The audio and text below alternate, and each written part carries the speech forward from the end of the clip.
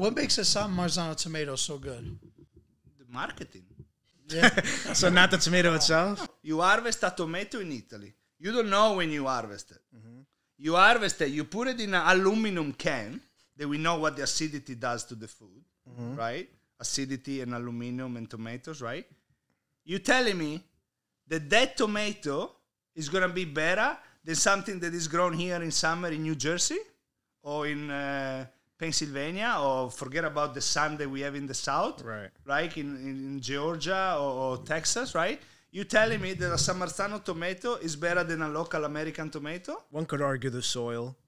Absolutely. You know? Fresh, hand-picked, But yes, I agree. eaten a few days after it was let me get this picked. correct. You would pick a Jersey tomato over San Marzano In summer, in season, if I know the farm,